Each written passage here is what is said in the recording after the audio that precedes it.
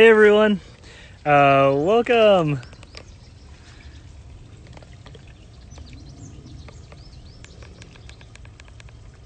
Let's see.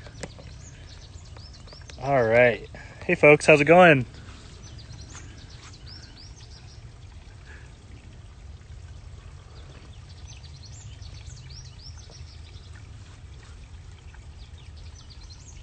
Hey Allison, how are you?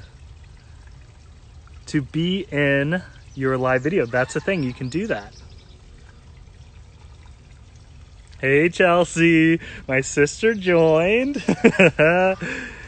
All right folks, here we go. We are going to start a new live video. Welcome to the garden tour part 2, the update on where things are. Good morning. I hope everyone has your coffee ready, or a mimosa maybe, or some brunch. I'm standing here in my garden. It's 10 o'clock in the morning and it's already very warm. It's, I don't know, maybe in the 80s. We had a thunderstorm last night. It's pretty big. Kind of cut the humidity out here in the country, which is nice. Hey everyone, welcome. So good to see you all. So Fernwood, sound. Can you guys hear me? How is the sound? Can people hear me? Is it okay?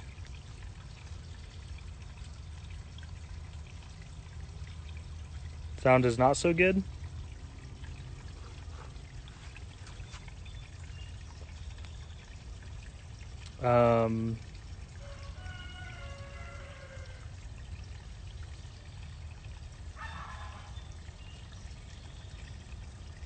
Yes. Okay, cool. Thank you. Hopefully it's not too junky, the connection. I'm out in the garden, so my Wi-Fi doesn't really reach out here. Just using data, so hopefully it's okay. I think I'm just going to jump in because it's a really good moment. I want to show you. Oh, can I turn this around? There it is. My lens fogged up a little bit because of the humidity. I wanted to show you all the koi ponds. Got it now. Cool. So I think the thing I want to focus on today, I kind of, when I was asked to do this series, this live feed, I was asked to talk about my studio practice as an artist and what it's like to live in rural Wisconsin. And I have to say, this summer I've been extremely focused on the gardens, and in a lot of ways it's kind of supplemented my art practice. In a lot of ways it's kind of, I wouldn't say replacing, but it's adding to and becoming more robust. As you can see, maybe I'll do like a quick pan. Everything is very lush. So last time we talked, things were just beginning to bud out and there's just a little bit of green.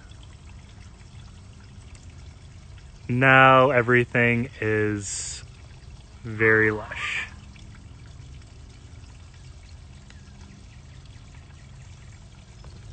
So I want to bring it back to the koi pond because this has been my main focus since we started. I'm going to feed them and see if they come up.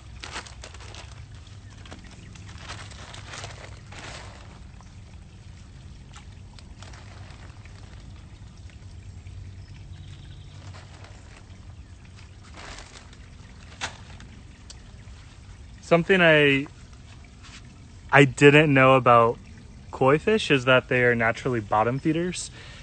And so you have to train them to eat off of the surface of the water.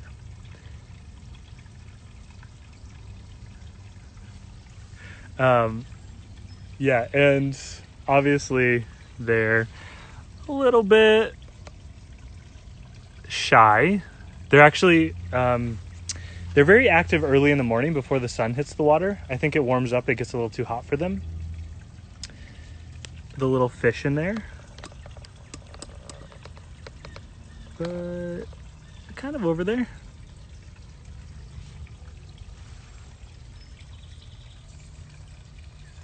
I'm gonna do a little move.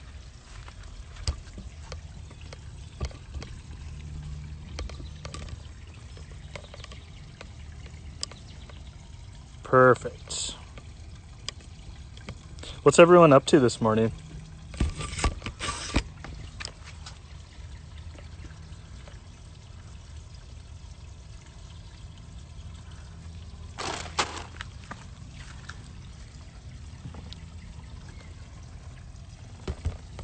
Okay, that way I can get a little out of the sun.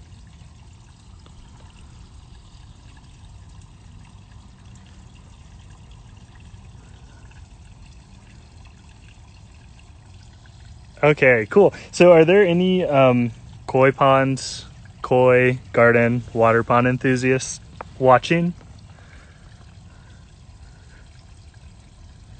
Oh, my shadow, cool. Hey!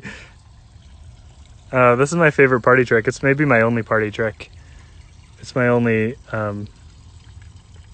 shadow puppet I can do. Maybe I should just be a shadow puppet artist.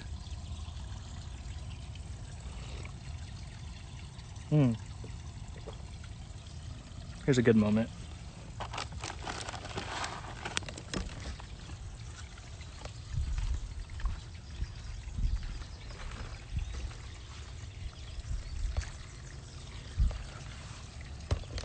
Let's see if we can get those fish to come up. Yeah, the shadow puppet. So I guess I wanted to talk a little bit, start off the tour today, talking a little bit about being a fish keeper and putting together a water garden in the koi ponds and how that's influenced my art practice in the recent weeks.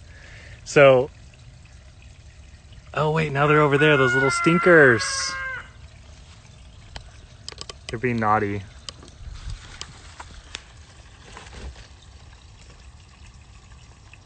There, now you can see the fish.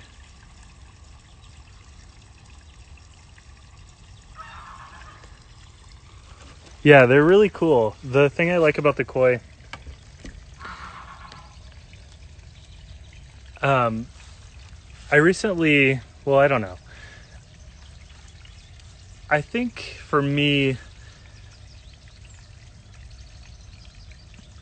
having something to focus on that was already here. So this, the koi pond was already built. It was a structure on the property that we moved on to, but it was pretty neglected and fairly in a kind of a terrible place. The pond was put in and there were perennials around the edges, but it wasn't suitable for fish to stay alive, and definitely not even plants really. So this spring and early summer, I've been completely cleaning this out. I think the last studio visit I did, the water was very dirty. This wasn't built up at all. I think we just barely had the water feature kind of built. Yeah, fish trainer. Apparently Jackie Chan has like a viral video online of him teaching a koi how to roll over. I'm not quite at that level yet, but the care upkeep, it's so intense. So somebody asked, what is the care upkeep like? I had no idea how much work it was going to be, but obviously you can't just like put fish in the water. Koi being a specialized breed, they tend to be a little bit weaker than wild carp, which they're related to. So if you think about like dogs being domesticated from wolves or other wild canines, you can't really take a dog and put it in the wild with wolves and expect it to live. So it's the same with koi and carp. I've learned so much about koi. Koi were being developed around like starting in the 18th century in China. It was roughly the same time that Europeans were specializing in breeds of dogs. So I found that very interesting that these two different cultures on different sides of the planet were kind of making these specialized breeds of animals at the same time. And to put that into context, there's around 200 varieties of dogs, and there's about 120 varieties of koi patterns. So they're somewhat similar. The upkeep for the pond, I have a filter system going and a pump. The filter system has a UV light filter system in it. So the UV light, the water passes through the UV light chamber, and it kills single-celled microorganisms. Allison, maybe you know more about that. I mean, you're a professional at growing algae. I don't know much about the algae part yet, but I'm getting there. I've also added some water cleaners that are natural, like barley.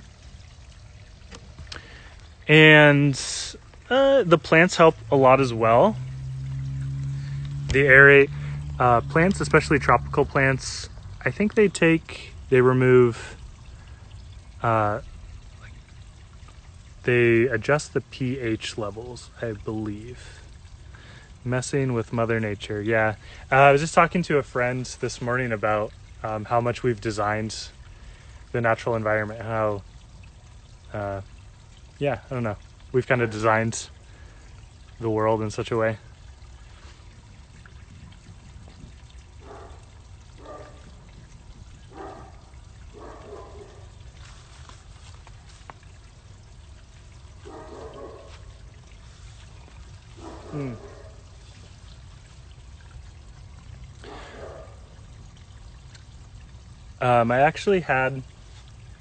I have a few artists from the cities visiting today. We did a little social distancing retreat this weekend. I asked them to be in the video and do a little panel, but I haven't convinced them yet.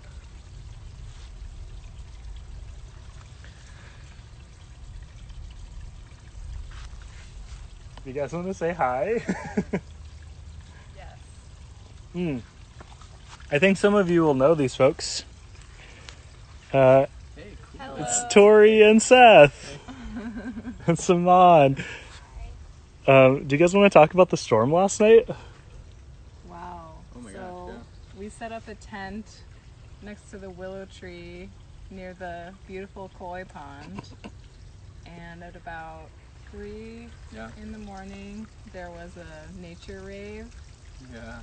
And it was lightning and thunder and a little bit of wind. We kind of had like a wind barrier from where we were at, but it was pretty electric. Pretty electric, yeah. It's basically constant strobe lighting. There was really no breaks until the raining had stopped. So Christopher Selleck says, "Hi, Tori and Drew." Or Seth. oh my gosh. Yeah. Hi, Christopher! There's my partner Nick in the background. Yeah, how's everyone's gardens doing?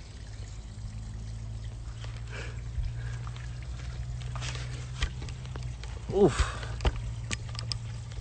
The sun is really pretty intense today.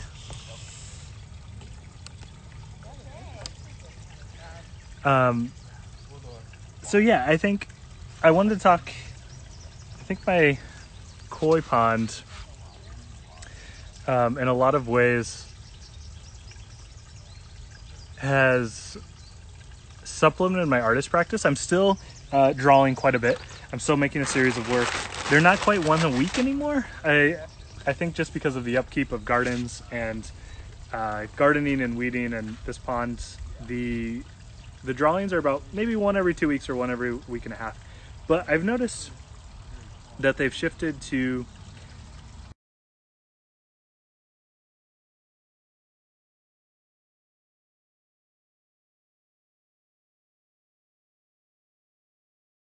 or how gardening influenced my art practice or how I think about art or work with art. And I think there are moments that are happening. My work tends to be somewhat experiential at the moment, a little bit diaristic, in that I'm creating work based on my lived experiences. And there's just been some really weird moments that I've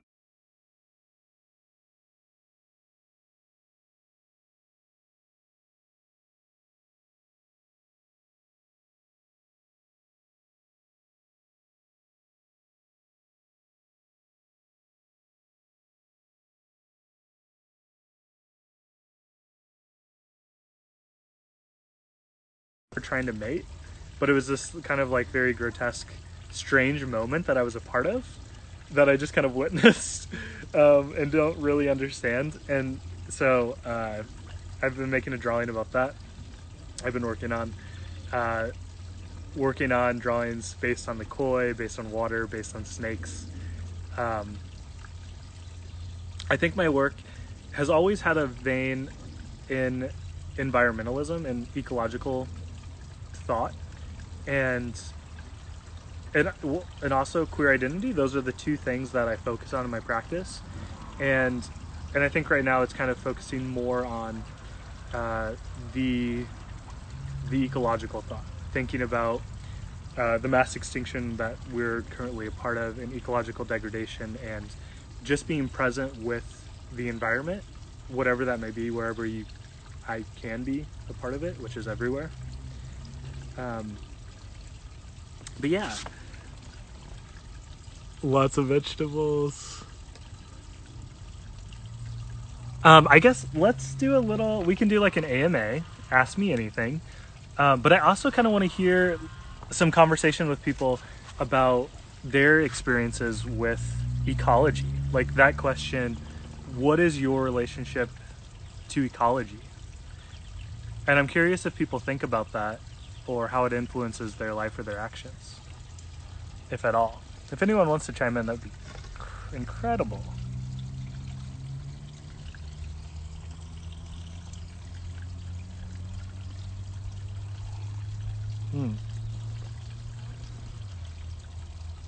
Joe Talarico joined. Hey, man. Joe Talarico is one of my oldest friends. We've known each other since we were about 9 or 10. Joe, what is your relationship to ecology? How would you define that at this current moment?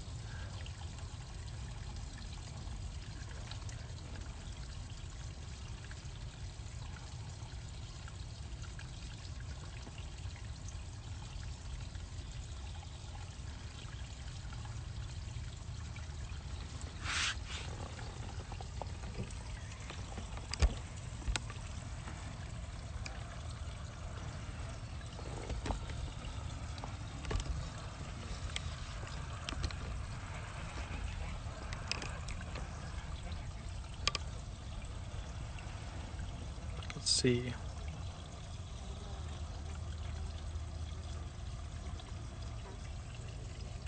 To be, yeah, shadow play.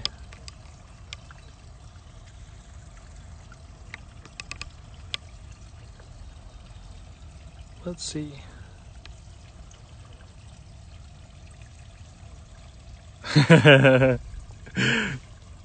Joe says he loves nature, but it always wants to hurt him. It's always trying to hurt him. That's true. I think one of the funniest things is, you know that phrase that was going around a few years ago, like spaceship Earth? Like we're on the spaceship. And it's like this hospitable thing that we live on. I think about that in like, how that's like not really true. Like outside of a small region of the African continent, like humans shouldn't really exist, but we do anyways. Where are those little fish? Oh, there they are. Fernan Wood said, I've been exploring making my own materials from nature, sustainability in mind.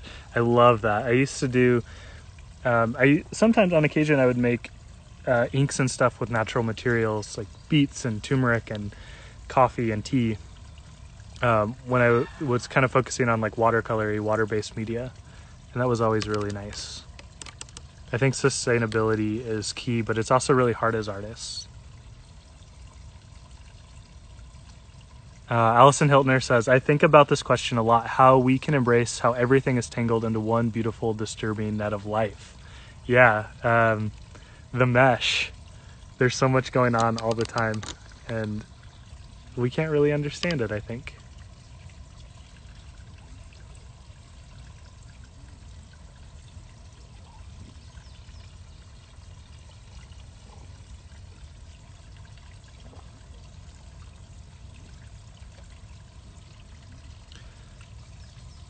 The koi are really funny. I was thinking about possible, if I were to start some sort of business, what would it be? And I was thinking about maybe doing like a koi library of like, or a koi rescue of like rescuing kois, because I think a lot of people, it seems pretty common that people will buy kois and try to keep them in aquariums, and they outgrow the aquariums really fast. And so I was wondering like, oh, what if I like did a koi rescue and then there was like a library service and I rented them out to people like during the summer and then took care of them during the winter. If anyone wants to start that business with me, let me know. Joe says he also lives near a nature preserve, and working from home this year, he's had the privilege of witnessing nature's more candid moments, both brutal and beautiful. I love that. That's very poetic. Yeah, life is brutal.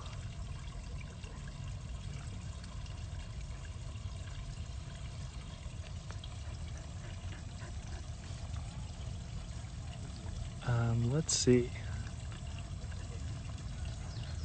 My sister Chelsea. Chelsea, are you still there? What is your relationship like to nature?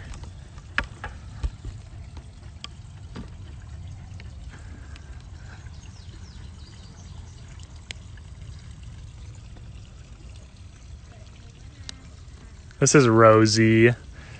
Rosie shows up in a lot of my artworks. I have a lot of drawings of Rosie.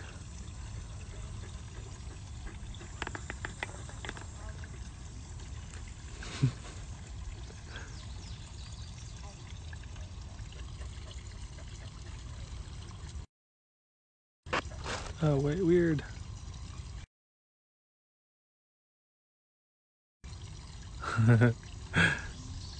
Hey, Chels, how are you doing?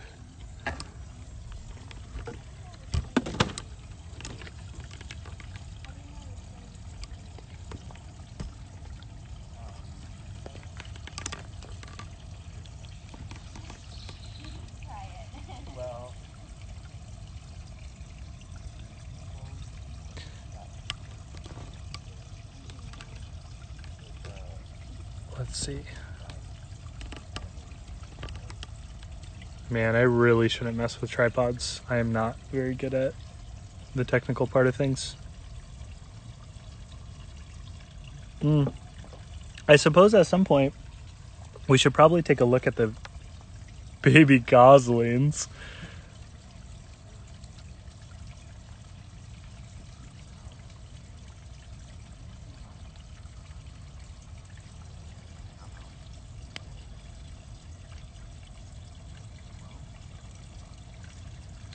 My sister Chelsea says, I find nature to be the element that keeps me the most grounded. I spend my professional days in marketing and on networking platforms when I break from the space and walk along rivers. Yeah, I hope with people working from home and continuing to work from home, it seems like we will continue for a while longer. I hope people are getting outside. And even in winter, you know, we're moving into winter quickly. You know, it's July, but I've already noticed like leaves starting to fall, which is really kind of dramatic. But I think the best thing about winter in the Midwest is actually just getting out in it. Oh, my sister finished her thought. So like taking walks on streets and observe is centers and allows her to place a human element into the professional work. She also loves the time people have put into their gardens and landscapes. I've really noticed that too. It seems like a lot of people are gardening this year, which is really quite fantastic. Hey, welcome. If you're just joining, I'm about to head over to the baby goslings. I don't know how the connection will be. I hope it doesn't drop. If it does drop, I will start it up immediately after. Or if the film kind of breaks it all. But I'm going to walk over there. You guys are going to shit your pants. Here's a little, maybe I'll walk slow. Oh yeah, my sister's in St. Louis. Gardens have started to look more like Ireland Pride, which was never before. The phlox have started to bloom just this week, so we have quite a few colors.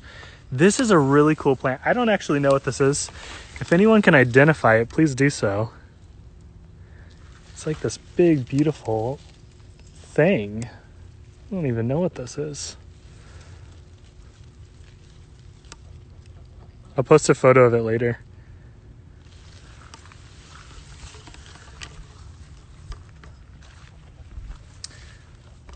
Another thing I've been spending a lot of time on is, let's see, where are we? Carving these hedge tunnels. And there's Tori and Seth in their tents. If anyone wants to come out at any point for a social distance tent retreat, hit me up, let me know.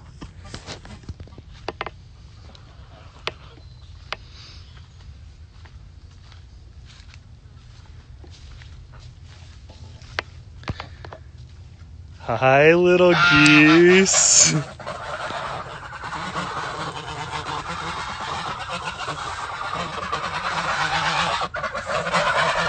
You guys aren't going to believe this.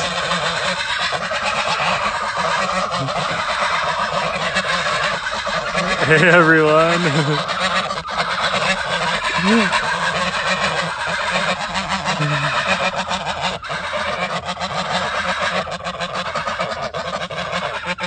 Come here.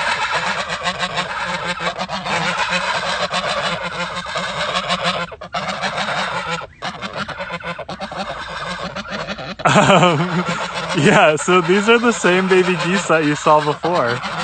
Come here. Come here.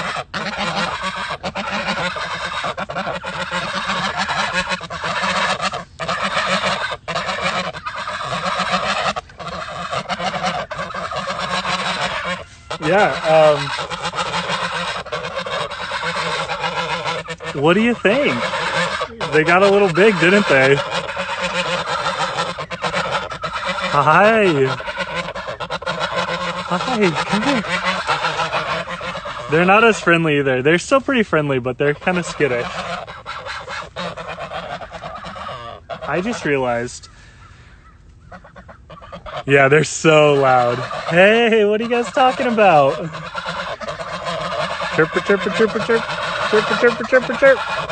Yes, come here.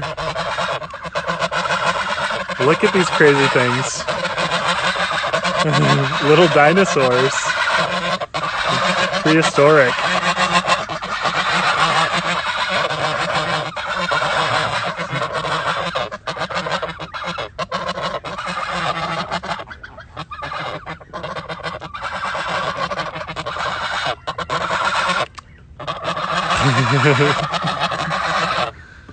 Here, we'll get down eye level.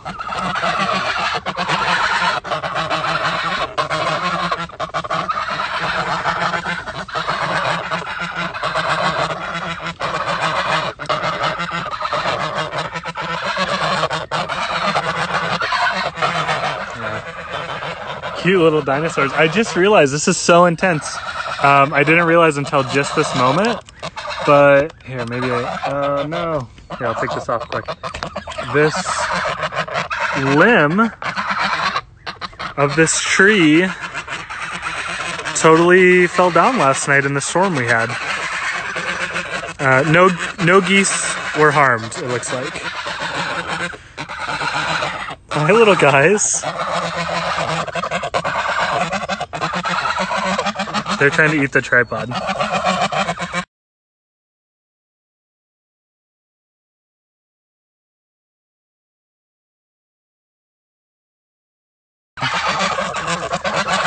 Come on in. Hi. See, I'm sure they'll try to eat my phone.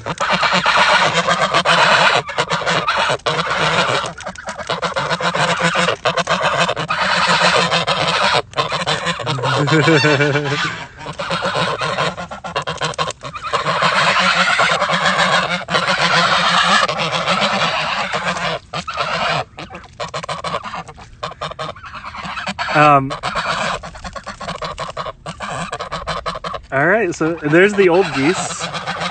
They are not as friendly. They're very cautious. And then we have two little baby geese. They're not as nice as these baby geese because they were hatched out by the hens and they weren't incubated. I find it very funny that they're trying to eat.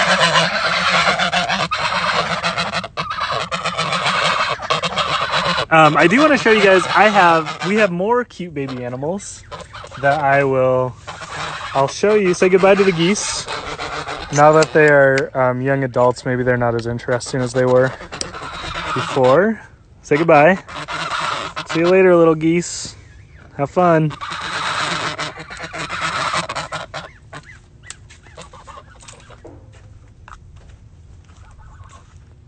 Here's some more of the gardens. Big willow tree. The house. So we're gonna go through the barn. It's a little messy. But we have this kind of crazy barn space that I didn't get to last time. This is my partner Nick's project, cleaning this up, keeping the animals friendly and safe. Andrea is still online. Hey Andrea, these are the pigs we got from you. Andrea has a really great farm called Rooted Acres Farmstead over here in River Falls, Wisconsin, or Spring Valley actually. She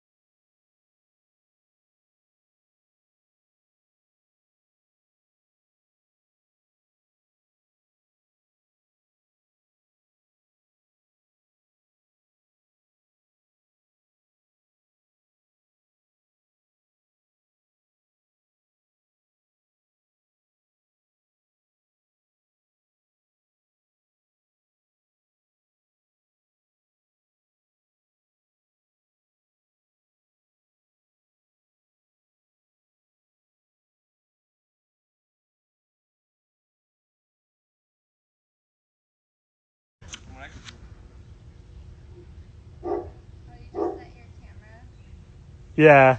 Did you guys see the pigs or did it buffer out? It's buffering. What's it doing now? You can see one pig. Oh, really? Is it frozen? Oh, now you're live. That's right. Oh, it's a little bit of a hesitation. Okay. Well, I'm back. Maybe we'll talk to Elmer.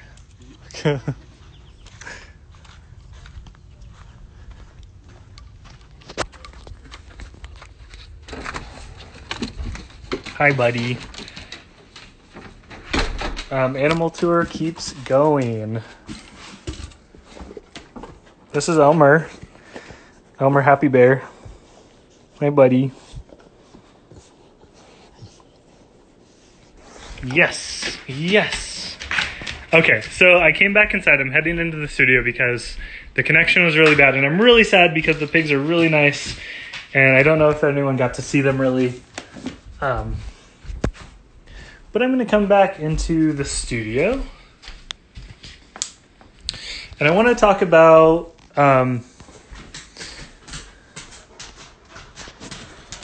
hopefully it's looking okay. So here's some of my more recent drawings. I just put a couple up. I do want to spend maybe the last 20 minutes of the studio visit now that we're inside and the connection should be a little bit better, ought to be a little bit better. Let's see here. Let me get my tripod back out.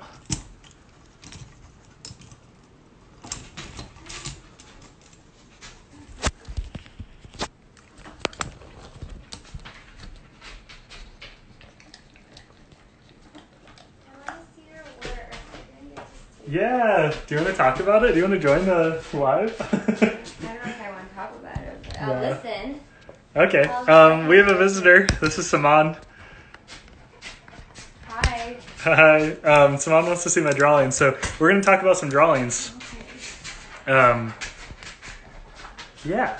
So I think in the last 20 minutes of the studio visit, I would like to do like a AMA, Ask Me Anything, questions about my practice, about art, and talk a little bit about what I'm doing, what I'm thinking about artistically, and what the future of that looks like for me. It's just going to be a little bit of an angle. Yeah, it's a really swell studio. It's just enough space. So I have this kind of like big easel drawing board, and I tend to work a little bit smaller these days. Like I said, the last studio visit, I do this, maybe if you weren't around for that studio visit, this is kind of my standard size and format of working right now. I work 15 by 22 inch half sheets of standard artist grade drawing paper. They're mostly graphite and drawing at this point. I really wanted to reinvest with graphite drawings, which are kind of the thing that got me started as an artist. And like I said, I'm focusing more on kind of nature and my relationship to the environment. So like they tend to be a little bit more responsive to the world, but this is a deer skull, which a relative gave to my partner Nick as a chew toy for the dog.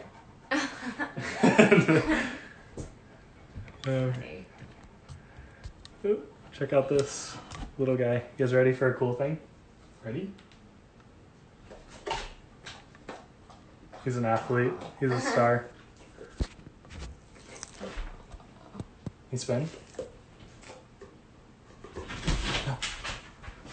Spin. Oh boy!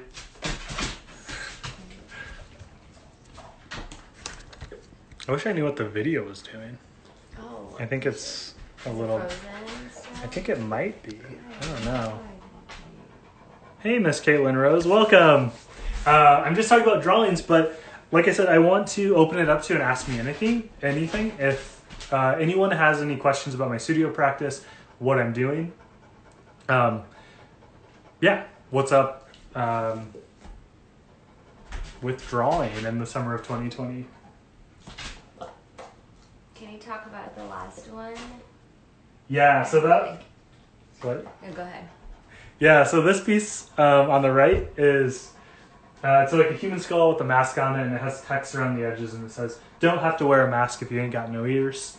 I'm just really thinking about, I guess, like public safety, health concerns, and in this moment, how we don't really know, maybe as much as we should, about the coronavirus and the pandemic that we're currently living in, that's affecting every part of our life and reshaping the way we think about things and interact with each other. And I just think about like people who like are absolutely refusing to wear a mask in public spaces, and how I don't know, it's ultimately just like a really selfish thing. The effectiveness of masks is being debated, but I think the general consensus is it's better than nothing. Please do it. And so the idea is like, you don't have to wear a mask if you ain't got no ear. So if you're dead, you don't have to wear a mask. A lot of my work deals with death in a lot of ways. Elmer is majestic. He's a good boy.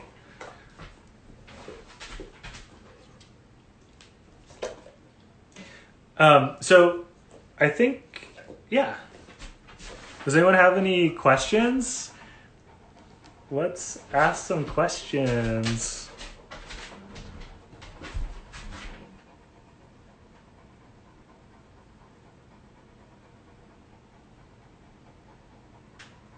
Earlier in the talk, I was talking about this moment I had where I found these toads in the pond, like this kind of grotesque moment.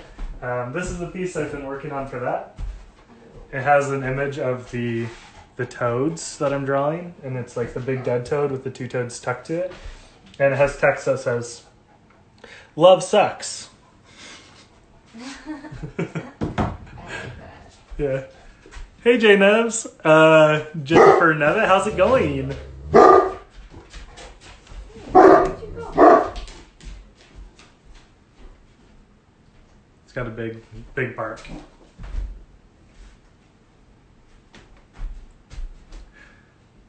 Accurate. Love sucks. Maybe it's gonna say love sucks the life out of you. Jennifer Nevitt, what are you up to? We're talking about ecology and art this morning. What's your relationship to the environment?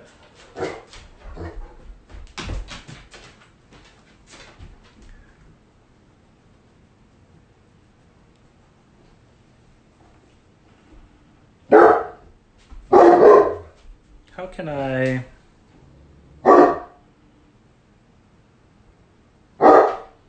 Jennifer says she's drawing boats.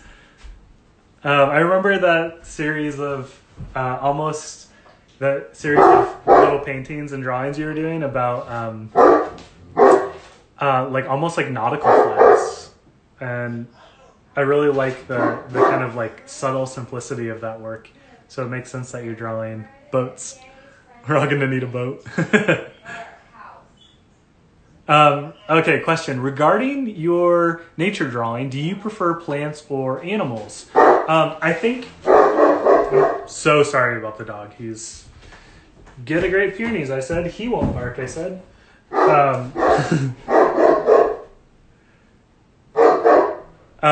Yeah, so I think that is a really good question about regarding nature drawings. Do I prefer animals or plants?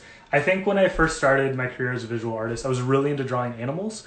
I think at that point it was a technical challenge, how to render an animal, how to render fur, how to render paws, how to render feathers or scales or bones, anatomy of animals. And I still really enjoy doing that. But I think I've gotten a little bit more complex. Plants allow complexity. So when I'm working with plant-based imagery, it tends to be more detailed, much more intense. It's a little bit harder of a conceptual space to work through visually on a visual picture plane, on a visual format. I will say, however, people respond way more to animals. And it's so sad, but especially mammals. Like people, I think, tend to be attracted to mammals over like serpents or fish, which is really sad. And I think people aren't really attracted to plants. And it might be because I think maybe many people don't have an intimate relationship with plants. Like if you're a gardener, if you're someone who knows plants, I always know, because those people are really attracted to the plants, the flora that I'm drawing. And that's like a really cool thing that happens. And it's kind of like an end, like, okay, yeah, we can talk about this. I also think, I think text is a big part of my work now too. So blending text with the drawings. And people ask me about the relationship. Like some people, even if I have a text-based drawing, will say, "Oh, well, I'm not really I'm not really attracted to text." And but I say, like, what about it as a drawing? Because it is a drawing, and you know that kind of catches people up. But I think the text adds like this other element. It's almost like the way a title works with the piece, where it can kind of push the work into a more experimental or conceptual space, rather than just being like, say, the skull, which for me is more decorative. It's more design oriented, rather than being, I don't know, it doesn't like push things forward. Somebody said they think plants are used more decoratively, and I think that's true too. If you look at, I guess, like Victorian art and like wallpapers and floral designs and patterning, it has been used more decoratively. So maybe people kind of disregard it quickly because they've seen it so often as wallpaper or bed sheets or, textile printed on textiles. There's a few people joining. So if you're just joining, if you're joining the conversation, I'm in my studio here in River Falls, Wisconsin, rural River Falls, Wisconsin. If you're familiar with Minnesota, I'm pretty much right across the river from Afton State Park. And I'm talking about nature drawings. I'm talking about animals, flora, fauna, graphic drawings on paper, and my practice as a visual artist. We have about 10 minutes left, so get some questions out. I do want to circle back around. I have this thought, people being more interested in this like hierarchy of imagery. So people, I think, tend to gravitate towards like mammals above like serpents or amphibians, fish or birds, and then those things above plants, and then above like amoebas and single-celled organisms and things. And I'm a really strong advocate for the object-oriented ontology movement. I think there's room for criticism in it, but one of the things I like the best is building a relationship with everything around us that's non-hierarchical. So rather than putting things on pedestals, we have to get rid of this notion of humans as the pinnacle of life, of importance. That's just not true. And it's not doing anyone any good. And so I think if we want to move forward with environmental thought and protecting what we do have and creating a sustainable future, we need to kind of check ourselves on our biases. Why do we think humans are more important than dolphins? Or why are dolphins more important than algae? Or why are algae more important than plastics? I think we all have to kind of reevaluate that relationship. Put in some heavy work. I think we ought to, maybe we don't need to, but we ought to shift our priorities, our ontological processes into a more equitable future, time frame, work frame. If you have any last minute questions, we're down to the last few minutes. Go ahead and send them my way. I'm really sorry the pig portion of the video kind of got choppy. Maybe once I save it, it'll work and you guys can meet the pigs.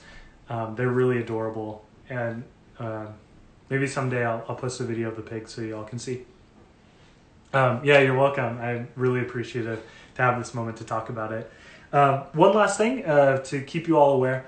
I've kind of been reevaluating my relationship with social media as well. I think it's pretty great in a lot of ways, but it's also kind of toxic. And I'm not exactly sure what the impact of just posting my work online is. So I've kind of like taken a step back from posting on things. But I do want to tell you all that I'm in the process of building up a new website where I'm going to be posting all of these drawings. And all these drawings are for sale, so there's going to be a commerce feature. If anyone wants to, if you're particularly attracted to any of the drawings, I've sold a few already, which is really cool. And a portion of those proceeds are going to be reinvested in community. So whether it be, any sort of organization. And I think there's going to be a feature. So if you buy a piece of work and you want 20% of the proceeds to go to the Sierra Club or Reclaim the Block or whatever organization you are really passionate about, I'm going to be reinvesting those funds into the community. So if you want some great art and you want to help out in the process, and keep me going, help me buy some groceries, that would be great. So stay posted. I will be posting about that in the coming weeks. I'm definitely going to send some pig pictures to SooVAC. Big shout out to SooVAC for making this possible and continuing support of artists in the community, of bringing our studio practices to you all, whoever wants to watch and join us in these kind of intimate digital moments. It's really sweet. Let's see. Super rad. Fantastic. Thank you. Hey, Matt Ziefeld. I just about to wrap up, but thanks for joining. Thank you for sharing your space. valuable and inspiring. This has been great. Oh, Havla, cool. Havla was an undergrad at the U of M when I was a grad there. It's great to see the update on my work and what I'm doing. Yeah, I mean, it's really cool. I think when you go through an education experience, it tends to sit with you, and you have to sit with that work for a long time and kind of eventually kind of, get back into a flow of things. And I feel like that's kind of the moment I'm at. And I'm really excited about the work I'm making. I'm energized and enthusiastic about it. And I'm definitely going to keep making these graphite drawings, focusing on queer representation and ecological representation to help, I guess with the idea, the hopes, the optimism of helping us move forward into the world and making it a better place for everyone and every living thing. Yeah, absolutely. Being able to visit studios on your phone is so great because, I think summer is quickly wrapping up, and it seems maybe kind of obvious to me that we're going to be back in our homes, spending a lot of time at home, especially come fall, come winter, moving forward. We don't know what the future looks like. So hopefully support these moments in any ways you can. Connect with one another. It's a really important time to call friends and family and check in and talk and just have really candid, open, honest conversations. So I hope I leave you with that. And thanks again. Thanks to SooVAC. Thanks for everyone for joining today. Maybe a little bit of a rocky start, rocky middle, but I feel like I gained some traction at the end here. Hopefully you've all enjoyed it, and reach out, send me a message, send me an email, text me, call me. I love connecting with people. So thank you once again. I'm going to end it there. But thanks. I hope you all have a great day. Enjoy your brunch, have some coffee, drink a mimosa, eat some eggs Vinny or something. And yeah, cool. Thank you. I'm really glad you appreciate the graphite drawings. Always gems. Thanks everyone, but I'm going to let you go and catch you later. This video will be saved and uploaded to SooVAC's website. They're kind of updating all the artists' websites. So if you missed it or you missed a portion of it or you want to share it with anyone, you can go on there on later and reconnect and share that with anyone. Thank you, everyone. I love you. Have a good day. Peace and blessings.